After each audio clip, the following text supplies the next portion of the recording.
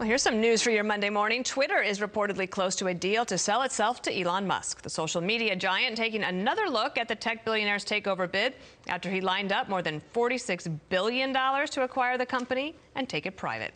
Kelly O'Grady from Fox Business live in Los Angeles with more. Hi, Kelly. Hi, Dana. Yeah, in a stark turn of events, Twitter is reportedly poised to accept Elon Musk's best and final offer of $54.20 per share. They're in the final stretch of negotiations, and a deal could happen within the next 24 hours. Now, the company was set to decline Musk's offer, even putting in place a poison pill to block him from increasing his stake.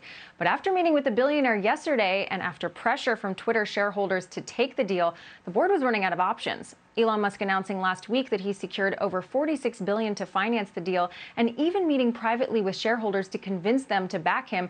That obviously puts Twitter under a lot of pressure. Now, what shareholders are willing to accept, though, depends on their investment strategy. We spoke to a number of short-term investors this weekend, and the prevailing theme was they want Twitter to take the current deal. A few shared a complete lack of confidence in new CEO Parag Agrawal and noted the stock had been dropping until Elon made his announcement.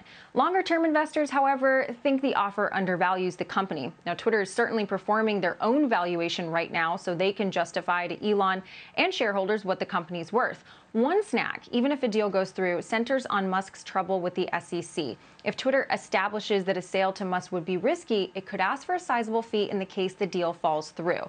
But no agreement yet, Dana. One thing I want to keep watch on is what happens with the stock price. Okay, it's already inching closer to Musk's $54.20 offer in pre-market trading, over $51. That could complicate matters. We won't have to wait long, though. The company reports earnings on Thursday and could address the bid as early as today. Kelly O'Grady, everybody's watching this story. You'll be busy today. Thank you very much. Hi, everyone. I'm Brian Kilmeade. I want you to do me a favor. I want you to click to subscribe to the Fox News YouTube page. This is the only way that I know for sure that you're not going to miss any great commentary, any great news bites, any great interviews coming your way on Fox. You can get it all here on YouTube. So subscribe right now.